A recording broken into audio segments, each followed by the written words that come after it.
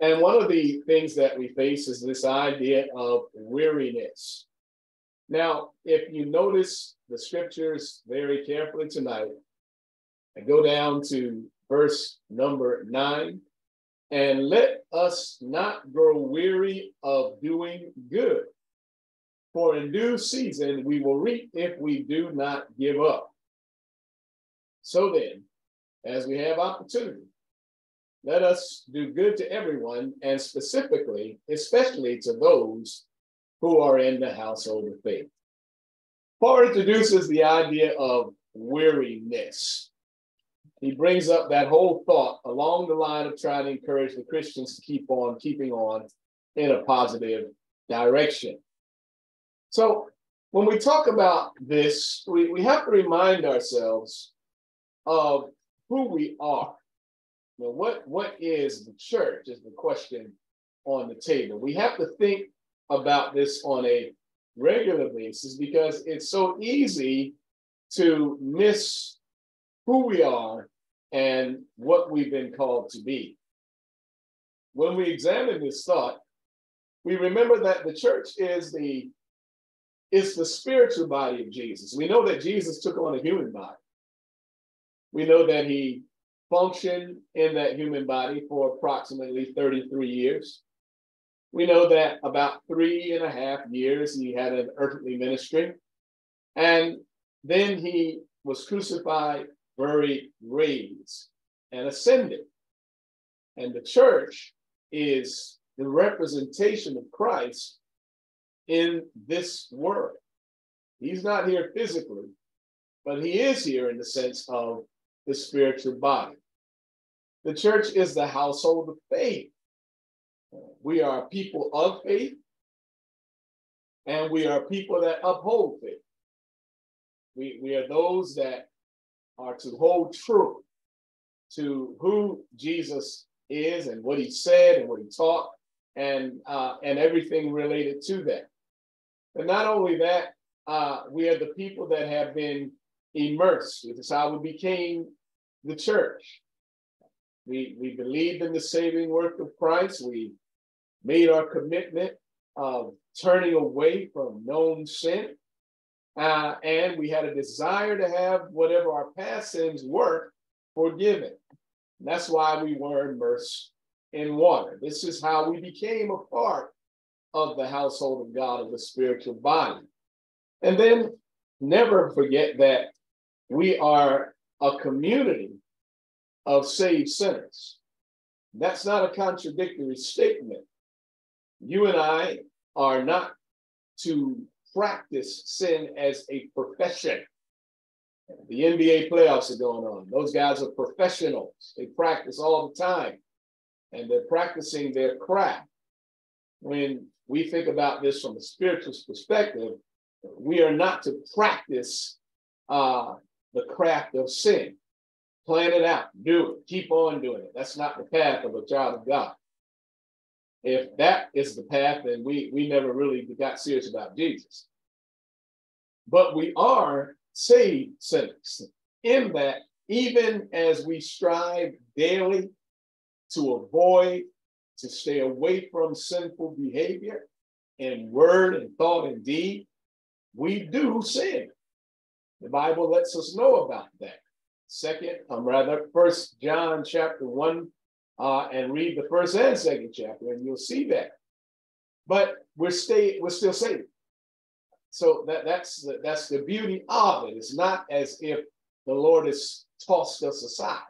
It's not as if the Lord has said, all right, you messed up, and I have nothing else to do with you. We're not living under law. We're not living in that situation. We're living under the economy of grace. Grace says, you get another chance. Notice I said another chance, not a second chance, another chance. The Lord doesn't sit in heaven and count on his fingers. All right, Brown, that's the third strike, you out. No, as long as we are sojourning in this world, we need grace because we certainly need opportunity, chance to get ourselves together again, to get ourselves going. I remember, and some of you may as well, an old Stevie Wonder song called Higher Ground. Now, he sings about reincarnation. That's not what I'm talking about at all, but I am emphasizing a different part of that song. I'm so glad he let me live to try it again. And that's the whole idea. Forgive me, Lord, and try me one more time. We are a community of saved sinners. No perfection in the church. And we are also, and maybe even because of our being a community of saved sinners, we're a fellowship of people that give care and receive care. It's a two-way street. I need to give care because I need to receive care. I need to give it because I'm going to need it. This is then what the church is.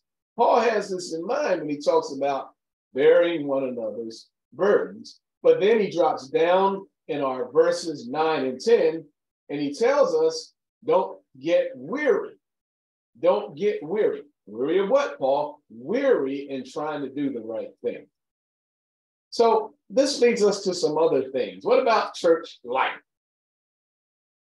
You've grown up in a family, whether you've been the single child or whether there were 100 people with you, whatever the family type, you grew up in a family. Most of you know I have 4 siblings, and we grew up in a small house, and our parents were there, and we had cramped quarters. I'm not telling you anything that you probably hadn't experienced yourself. My brother and I, my brothers and I slept in bunk beds, one on the top, and then the 2 younger ones that sleep together on the bottom. My 2 sisters had to stay in a little room in a small bed, and we all had to figure out the bathroom schedule, all the kind of stuff you had to deal with. And good gracious alive, you talking about family life, that was family life along with a whole lot of other things.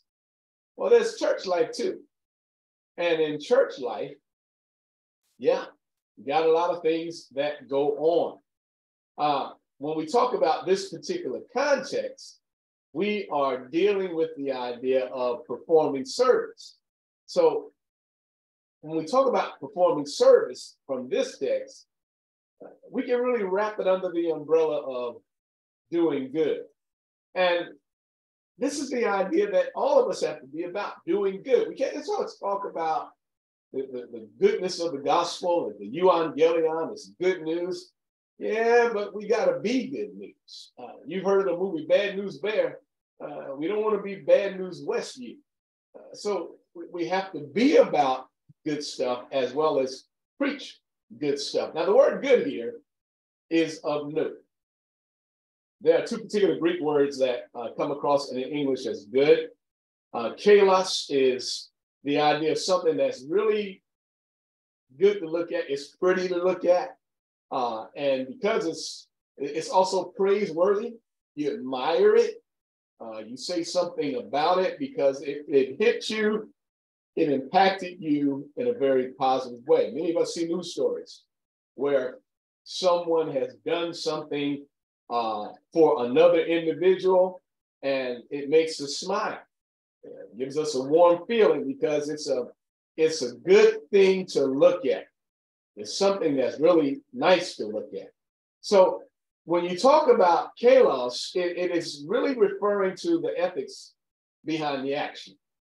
It's the quality of conduct. Jesus talks about this in Matthew 5. You know this verse. Let men see your kalos works, your good works. And because it's so praiseworthy, it's so good to look at, then they give God glory. That's what God wants out of us. The things we do cause him to receive praise. It reflects so well. If you have the fortunate experience of receiving commendation while you were in school, and your parent or parents were allowed to come and ask to come and check you out, you know you couldn't fit your head in the car on the way back. It is a beautiful thing that you were commended. But guess what else? Your parents are the ones that really have their chest out, because it reflects positively on them. So then this is what God wants. He wants that type of thing happening among his children. Kalos, good. Not the idea of neos, new in point of time, but chaos, new in point of good, rather, in the sense, not new, I said the wrong thing. Chaos is good in the point of it's something that's beautiful to look at, as opposed to agathos. So you have then this idea. So there are two groups of people who are the recipients of our doing good deeds. Two different groups of people. Those that are in the church that we can bless, they ought to be the kind of people that we can bless, we can do things to, for, that allows God to smile and receive glory. And then there are people that aren't in the church, but they're in need, and we can be a blessing to them. I'm reminded of Sister Brittany, among many, our Sister Brittany, who is constantly trying to do things that help people who can't help themselves. And many of you have done that. I just pointed her out as I was thinking about something she did just recently. So then there are a lot of people in Huntsville who can't help themselves or can barely help themselves. And these are the people that we need to do things that other folks see and say, that's beautiful. That is really beautiful. Man, who are these people again? Westview? What are they? Oh, man, well, and they talk about God, man, they really believe. I see it in what they do. And then there are people within the congregation who are in need. And it's a beautiful thing when we do things that are beautiful to look at. And others can say, wow, you know, that these folks are serious about what they're doing. Look what they're doing. Look how they're treating one of their own. So then these are the two categories of people that we need to be a blessing to. And there are two different ways that we can do good. First of all, we can be a blessing to those in the church who fall. And where am I getting that from? It's right here in the text. The Bible tells us in the first few verses, if anyone is caught in a transgression, anybody caught violating God's word, the people that are spiritual, saying that in a way that we can grasp really easily, those that are really about the things of God, when those individuals restore that man or that woman and they have the right attitude about it, then they are following the spirit that God wants us to have. Brothers, if anyone is caught in any transgression, no matter what it is, then you who consider yourselves spiritual, what you should do is go to that person and seek to restore that person and do it with the right spirit, a spirit of gentleness. So this is one specific way of doing good. Be a blessing to the people who fall. And then being a blessing to those who are in and out of the church who need something material. Two different ways that we can follow this teaching in this text. Somebody in the congregation, money is short, need food, need clothes, need medication, on and on it goes. Help them. Help them to get past that need. Supply that want. When I'm saying want, I'm talking about need, right? I'm wanting of something. Supply that. Go in your pocket, go in your closet, whatever it takes to meet that. That's a blessing. But I think sometimes we think more about that part of being a blessing to somebody than we do people who mess up. We got to be a blessing to them too. It's easy for me Or perhaps I should say, it's easier for me to reach into my pocket, my closet, whatever, and say, well, look, you need some, I know you do, here. I'm going to do this because I know you need help. I know you need help and I want to be a blessing to you. Well, that doesn't really cost me as much. Oh yeah, I might have an extra pair of shoes. It doesn't cost me as much. But look at that first bullet. Being a blessing to those in the church who fall. That's going to cost me more. Why is it going to cost me more? Look at verses 1 and 2. If anyone is caught in any transgression, you who are spiritual should restore him in a spirit of gentleness. Well, first of all, that's going to cost me some pride. Because the next part of the verse says, keep watch on yourself, lest you too be tempted. So that's going to cost me. Look, I got 3 pairs of Nikes sitting in the closet, and I don't need them. I haven't worn one of them in 5 years. It's still clean and all that, smell good, hardly warm. It ain't gonna cost me to give you those. Why?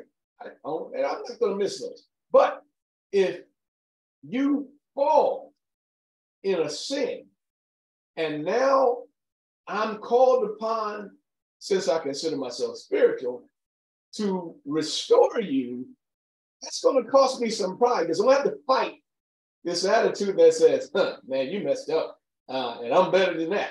I'm going to have to fight that. That's part of my human nature. I'm going to have to fight that hubris on my part. This is what Paul means when he says, restore him, I'm going to say her as well, restore whichever sex, male or female, got to make sure that's plain, in a spirit of gentleness. I can't come to you on a high horse, because if I come to you on a high horse, you can be sure that there's going to be a time when I'm going to get hit with a hard wind and find myself in jeopardy of falling as well. This is what Paul says. Keep watch on yourself, lest you too be tempted. And so then 2 different ways we can do good, which is what we are called to do good. Where's the good coming from in our lesson tonight? Down at verse number 9 again. Let us not grow weary of doing good. Well, sometimes it can be wearying to do good. That's the struggle of church life. We can get tired. We can get frustrated. We become weary of doing good. Whether we're talking about helping somebody through a personal issue with their faith because they're slipping, or giving somebody something, especially if it's the same person again. All right? Some of us have been around for a long time.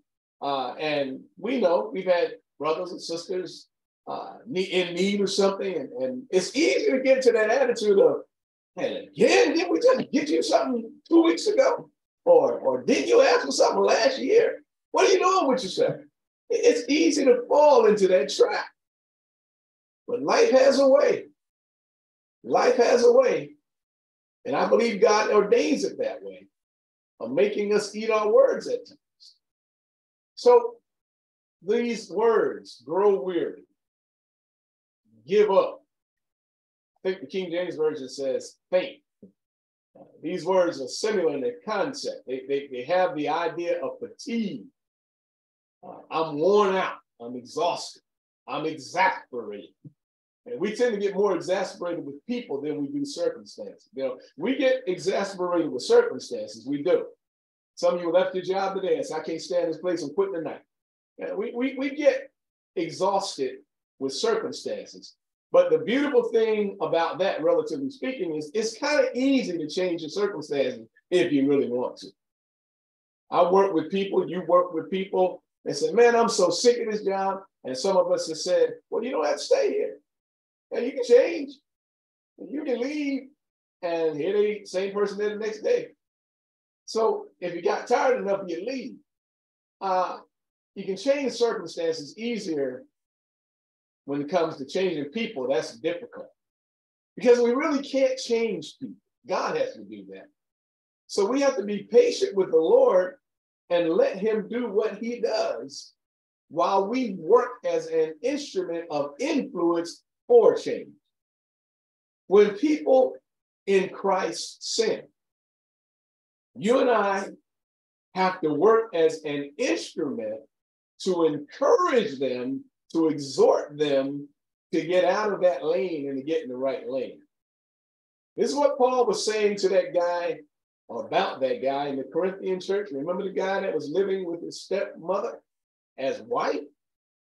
As long as there was an issue where people were saying, him included, oh, I haven't sinned, I haven't done anything wrong. Well, yeah, you got to deal with that in a different way, but still love him. But when the man changed, and you read that in the Corinthian letters, if you read them carefully, Paul was saying, look, you can't keep on beating on this dude. You got to let him up from the mat. He's trying to get up. Don't keep your foot on his neck, because if you do, he's going to give up altogether. So one thing in terms of changing circumstances or situations, we can kind of do that if it's circumstances, things. Because of people, it's more difficult. We got to be willing to have a spirit that allows God to do the changing while we become the instruments of the change. Surgeons do their work, those that work their salt, and they do it very well. But they use instruments to get the job done. Scalpel, sutures, and as they do it, they're using the instruments. God works to change people.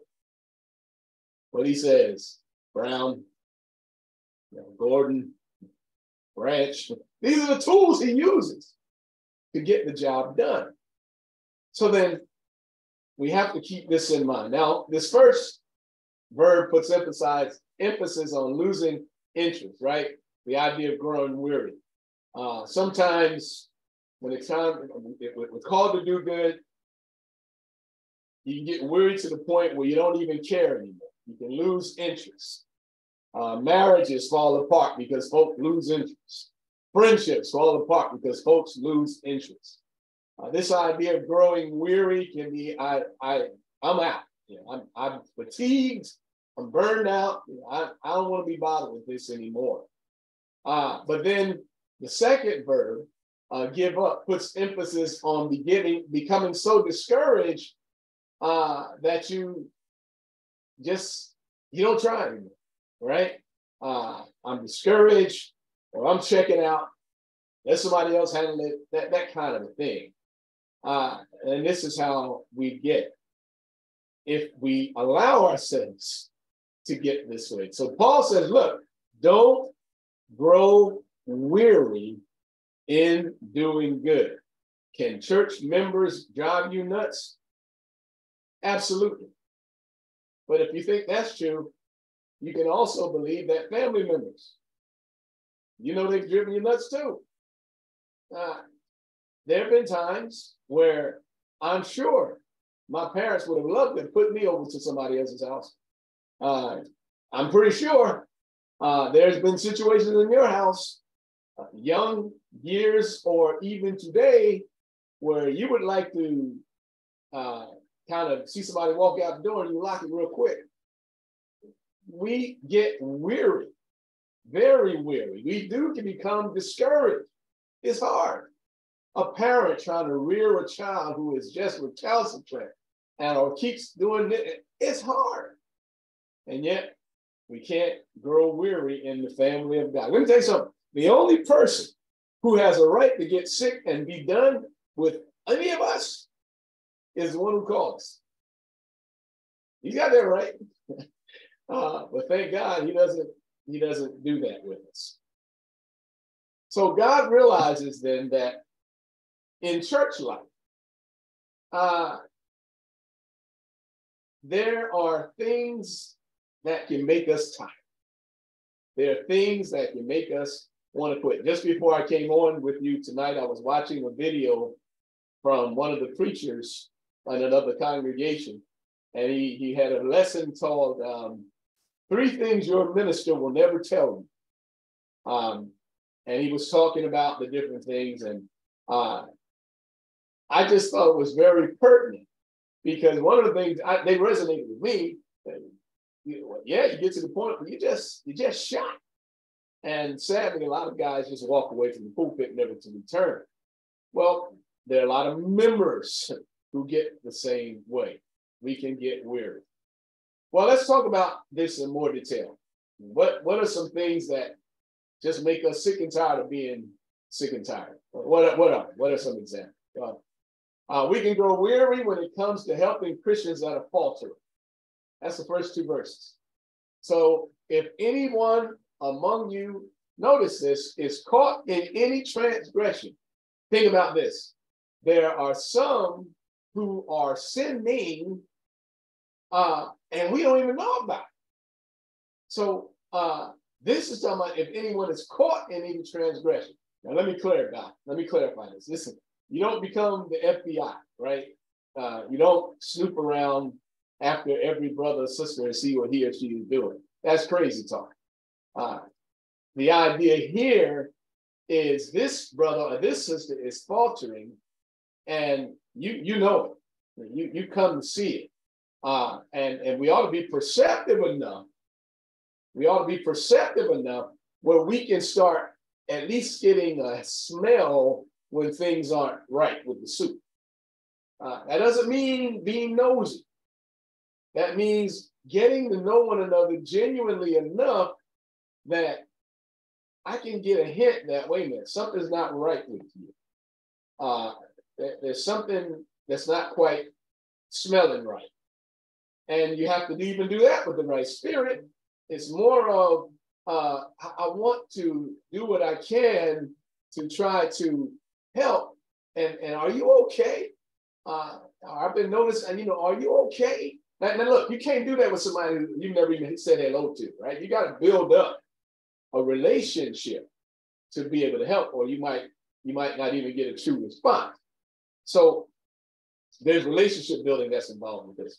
But we can grow weary in helping faltering Christians. These are the people that deal with moral issues, ethical issues, and other types of things. These are things that we keep on dealing with, even on the other side of water baptism. You didn't come out of the water and God said, "You're so good, let me bring you in heaven right now." I know that's not true with you. It's not true with me. So people who get caught in transgression are dealing with stuff, having already been baptized in Christ. Overtaken is what you have in one translation. It's getting caught up. Y'all remember Usher, I'm so caught up? The whole idea is we do get caught up. We can get caught up in stuff. We can get caught unaware. It can involve a betrayal. It can involve a deception. Everybody has weak moments. I don't care how long you think, or I think, we've been wearing our super Christian cape. There's kryptonite for all of us. Everybody can fall. Everybody can be overtaken. And therefore, Paul makes that statement, you got to consider yourself, or get yourself embarrassed by saying, I would never do this. In one sense, you never know until the circumstance hits you, right? So there's a need to be sensitive to. A fellow Christian who gets caught up, gets surprised by an act of sin. If this happens, the instruction is to cause that fallen person to be in a condition to function well. I mess up, you mess up.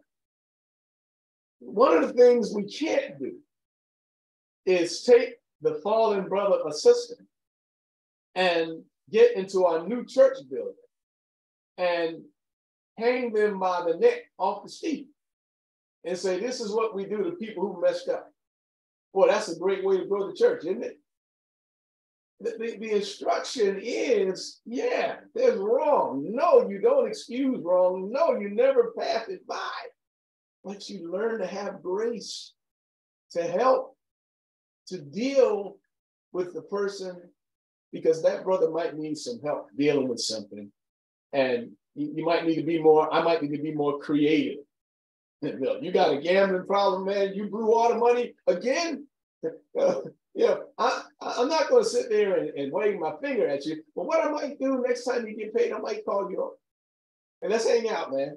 And you know, by the way, since you're going by the bank anyway, let's drop this money into this account that your name is not the only one on, and we got restrictions on how much you need. I want to help, so you don't get caught up again. So it's tempting to be weary, though. It's tempting to get frustrated, to get even arrogant in trying to help people who fall. It's tempting to say, I'm done with this. Good gracious, I've been preaching and ministering, been a minister since I was 17 years old. I've told you all this before. And there have been many of them when somebody comes and, brother, I'm like, my mind is saying, what? Again? But you got to be careful about that, because you never know. You never know. I've encountered some things in my life that I would have never thought I would have encountered or been weak to back several years ago. But life happens. Life happens. The admonition then is to not grow weary. The maxim of sowing and reaping has to be remembered, right? Look at the text. The text tells us, as we look at these verses, in due season we will reap if we don't give up. So if you run as you run, even in our congregation, fellow Christians, mess up,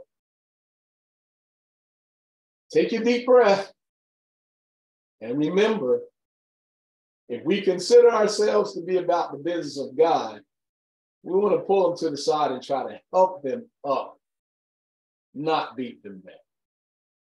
And when we are the ones who are caught up, we're going to need somebody to come by us and help us up and not beat us down. The greatest opportunity to lose somebody from the fold is to deal with them as if we ourselves can never mess up. When we read the stories about Jesus dealing with the lost sheep, the shepherd never says, it's up on you. The shepherd never even says, you dumb sheep, you should never done that. No, the shepherd goes after to save. So the Greek word mock, God is not mocked. You've seen that before. It's related to the idea of nose. It can be translated. Don't turn your nose up at somebody who needs help. Even when they've done wrong, they don't need us to turn up our nose. They need us to help. And then we talk about things that make us grow tired. We can grow weary when it talks about helping one another carry a load. The Bible talks about bear one another's burdens. So that's a load. It's a load that's about to make somebody buckle his or her knees. And the command is to keep on bearing. I got a typo there, but keep on bearing. But you sometimes do get tired of that, right? You get tired. I helped you with this load before. We're going to get this together. We're going to pick up your own load. Can't you lift some weights or whatever? You get tired of that. We get tired of that. But remember that this is a one another thing, which means that we're going to need somebody to help us too. And if you say, well, never me, keep living. Keep living. And it's coming back. It's coming back. So we need that. Let each one of us help the other bear his or her burden. Now remember, when it comes time for judgment, we will have to stand on our own record. That's verse 5, right? Each will have to bear his own load. So while we're helping one another, and ought to continue helping one another, and we get frustrated, we get tired, we got to keep on helping one another. But then that doesn't mean that you enable people. There's a difference between helping and enabling. Look, parents are learning this the hard way. If you got a child that is 64 and still coming home looking for lunch money, you've enabled that job. And that didn't need you to reach in your pocket at age 25 and say, here, let me give you some more lunch money. No, you probably need to do something else there. Even birds know when chicks have to leave the nest. So each has to bear his own burden. So we're not talking about a teaching that tells us we got to enable people, pick them up on our shoulder and carry them all day long. But we are talking about helping. And then we got to remember that God is gracious, but he does tell us, you do reap what you sow. And there are consequences that people will have to deal with, even when we're trying to help. And so let's look very quickly. There's the human factor. We can become weary by the human factor. And this is when people need stuff. Look, it's great. You got a house, even greater if you own it outright, car, whatever. It's great, wonderful, beautiful. But there are not too many of us who can deal with missing too many paychecks. The economy being shaky, we haven't gotten our budget straightened out yet. We got a debt ceiling problem. Folks can be hurting a lot quicker than they know if things were to turn wrong. So we can't get weary over the human factor. Just because things aren't bad for me right now doesn't mean that I should get frustrated with you because life happened to you. So we have to be mindful of this. At times, these things happen to us. You can have ingratitude or ungraciousness. The idea of people who think we owe, you get frustrated by that, right? You want to help, you're trying to help. I don't think there's any worse feeling than trying to help another brother or sister or somebody who's not in Christ, and they give you that look like, is that all you're going to do? That can make you weary. I was a young boy when one of our church members years ago had a house fire. Thankfully, nobody was injured. The church got together, and I remember it very well. They did a lot to bring the house back up to speed.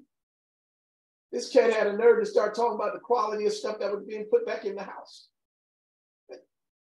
Wait a minute, man. We could have let you out in the alleyway. So that can make you weary when people act that way. Even when we talk about this human factor. The battle of getting tired of those who simply want to use us. There are people who want to use us, and people want to use Jesus. Remember, fed them. They filled bellies. And then he went and started teaching them something else. He told them, look, basically, I'm the Son of God. They said, well, look, show us a sign. Dude, you just ate till your belly's full, and you want a sign? And there are a lot of people who are that way. They just want to use us. And Jesus said, you just follow me for food. So that can make us weary because we are human, and we can get frustrated with that. So let's remember the promise as I wrap this up tonight. Don't grow weary when you're helping one another. Westview is a small church, but it needs a lot of help. Larger churches have even more help needed. The more people you have, the more opportunity you're going to have to get frustrated in helping. So we got to remember, we don't need to grow weary. We don't need to faint. The idea of fainting is when you give up and you're done with it. The struggle for you and for me is to not lose heart, not to get sick and tired and give up because we don't see any positive results. Some people take a longer time to, quote, be converted than others. If you've been around the church long enough, I think you understand that. We can't give up on it. Look, if every preacher gave up because the church wouldn't grow forward spiritually, we probably wouldn't have any today. If every elder gave up under the circumstances, we probably wouldn't have any today. Thank God he doesn't give up. And then we will reap Christian faithfulness not only helps us feel good because we've done the right thing, but we have an ultimate reward coming in heaven if we don't give up. So the challenge for each and every one of us is to remember that despite all of our diligent efforts, harvest time only comes in God's time. Don't give up on circumstances where people need help. Don't give up on people, whether they've slipped, transgressed the Lord, or whether they're in need of our physical, financial, material help. And that is our lesson for tonight. I hope that it has been somewhat helpful, if not more than that. And at this point, I'm going to give you an opportunity to share any thoughts you might want to share tonight. Brother Brown, this was a very helpful lesson, and I really do appreciate it. And I would like for you to show the slide before this one that you had up, if you don't mind. Can you do that? Yes, that one.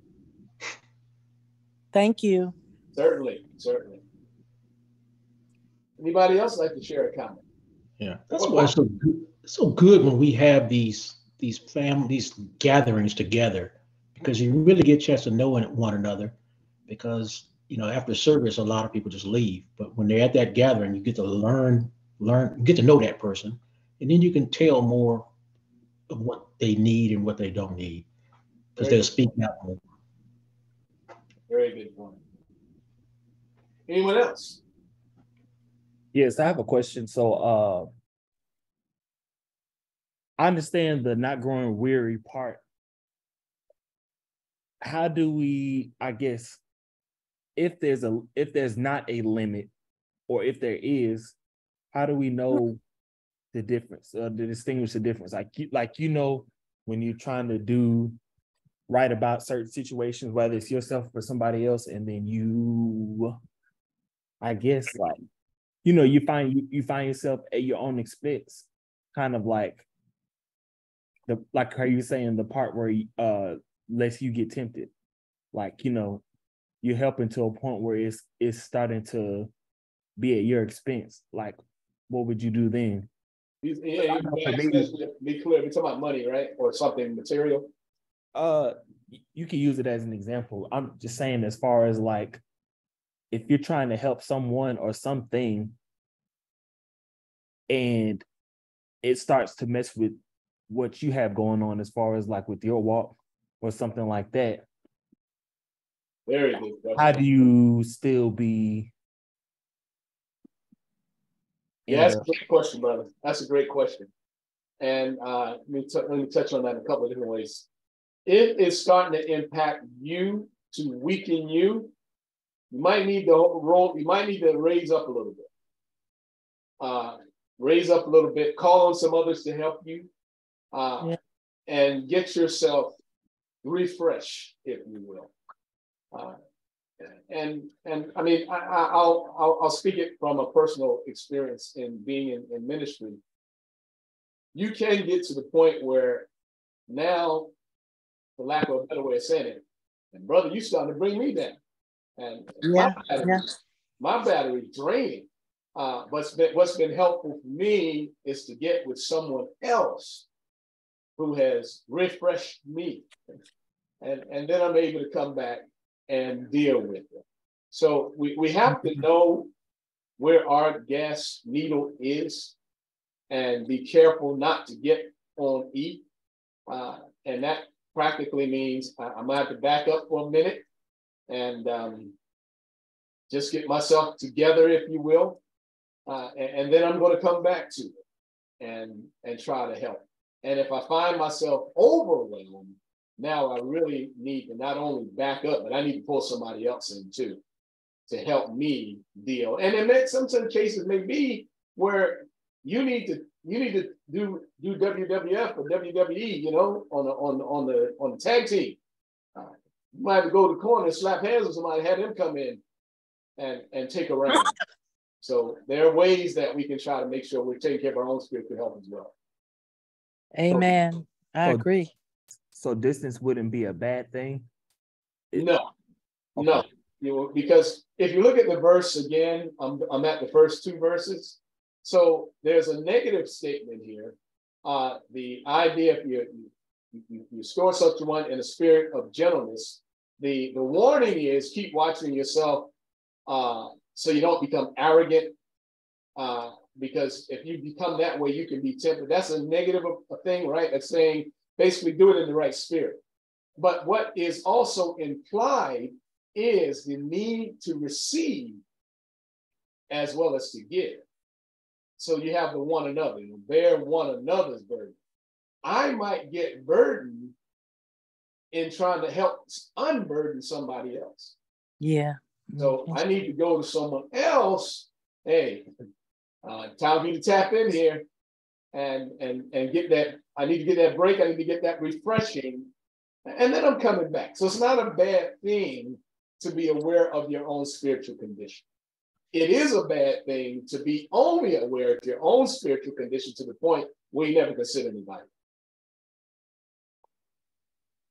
And Brother Brown, this is Belinda. I agree with you 100% because sometimes people like to take advantage of your kindness and they keep taking advantage and keep taking advantage.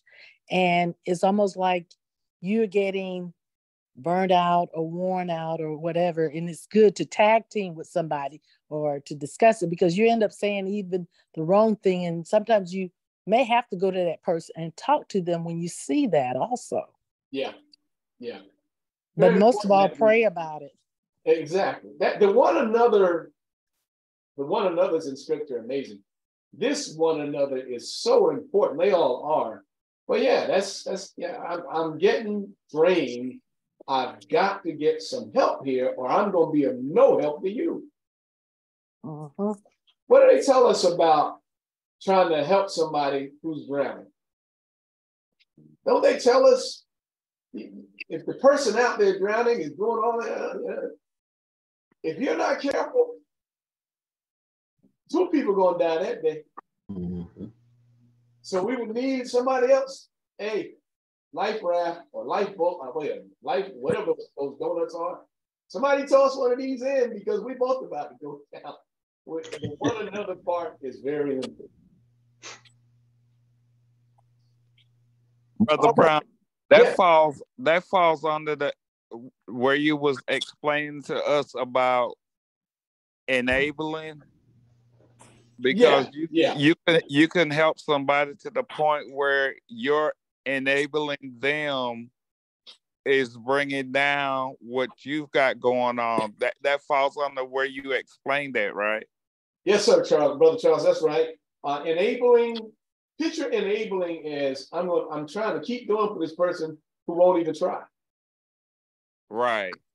You know, if you and I happen to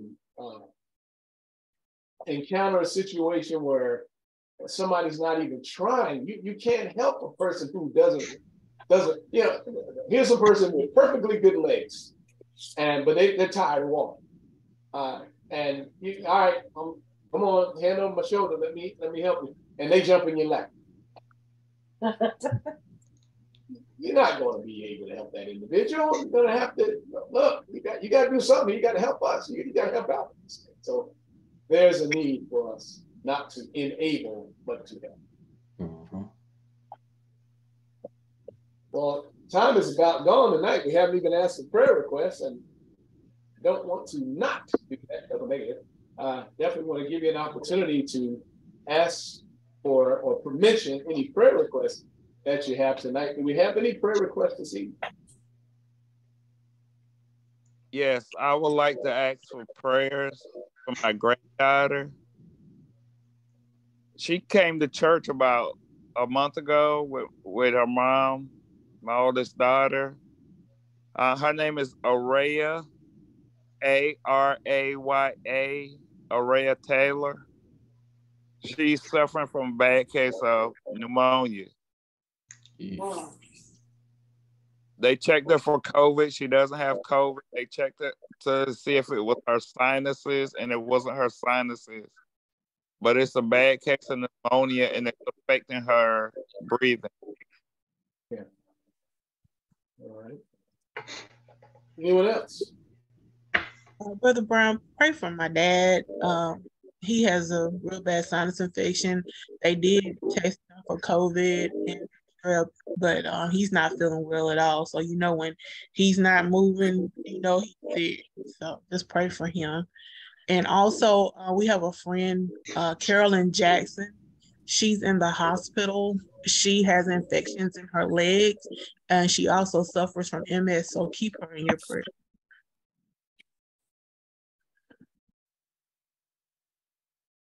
Anyone else? I have a prayer request for Obi. He's been having some issues today. So just pray for him and that he gets over the things that are bothering him and stressing him out mentally. Amen. Anyone else? At that church to pray for my sister. She lives in Dallas, and Dallas is going through a lot of stuff with the shootings and gun violence and things of that nature. She's a school counselor, so she's in the education system, and she deals with a lot of kids in kind of hard households. And she is dealing with, well, her school is dealing with a student, raised in a racist household, and he's been making a lot of threats and things of that nature, and none of that stuff's nothing to be taken lightly. So keep her in prayer. Do you have any others? If not, let's talk to the Lord about these situations tonight. Would you please bow with me? Father in heaven, we're grateful that you are a God of grace. You're a God of healing, you're a God of protection, provision. You're a God of everything we need in this life. Oh, yes. Father, we pray tonight for Brother Charles's granddaughter as she is dealing with pneumonia. Please touch her young body and restore her to health and strength. Please, Lord. Bless her, Lord, to receive the treatment she needs, the care she needs. Yeah. Care for her in a very special way. Be with our brother Terry Gordon, Lord. We pray that you might nurse him back to good health and strength. Yes. Lord, see him through this infection. Bring him back to the health and strength he needs to have, and bless him to get the rest he needs. Continue to care for him in a mighty way. Yes. Look over Carolyn Jackson as she deals with these problems with her legs. Mindful of her in a mighty way. Bless and restore her body to good health and strength. Yes. Dear Lord, be with Obi as he's facing some challenges right now. Pray that you might calm his mind, settle his spirit, allow him to be able to fight through and be victorious in dealing with the current challenges he's facing. Yes, Lord. Then we pray for Debonair's sister as she's in a dangerous situation. Please be mindful of her, Lord. Bless her to be able to overcome. Yes. Protect her, keep her safe. Lord, just give her wisdom as she deals with the circumstances she faces. Father, be with all of these and all the other needs that weren't mentioned tonight. And work in a mighty way to bring about the blessings that each one stands in need of. Thank you for loving us and being patient with us, for your grace, for your mercy, for your long suffering. We ask that you help us to be long suffering with each other, gracious toward each other, living in this spiritual family in the way that you call us to live. Keep us in care throughout this night. We ask and we pray in Jesus' name. Amen. Amen. All right, people, you know what we do. Hey, everybody. Hey, Everybody. Hey, everybody. Hey, folks. Brother